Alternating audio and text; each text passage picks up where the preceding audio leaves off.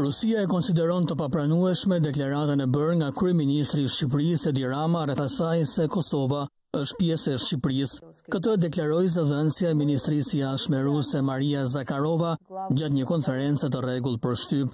Zakharova tha se Moska nuk mund të mbetet pa koment mbi deklaratën e Ramës, se bashkimi i Kosovës dhe Shqipërisë nuk është plani B, por plani A.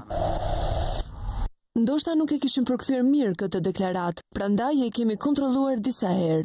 Kryeministri shqiptar e lidhi zbatimin e këtij plani me korrigjimin e kufive, që diskutohen në mënyrë aktive në fund të procesit të negociatave dhe arritjes së marrëveshjes përfundimtare ndërmjet Beogradit dhe Prishtinës. Ne konsiderojmë këtë si një shkelje të rezolutës 1244 të Këshillit të Sigurimit të OKB-së. Ne presim që perëndimi të përgjigjet kësaj deklarate dhe planeve të tilla gjeopolitike.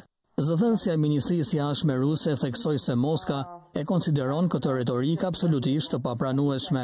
Sipas saj, kjo minon stabilitetin dhe përkeqëson besimin në rajonin e Ballkanit dhe komplikon dialogun mes Beogradit dhe Prishtinës.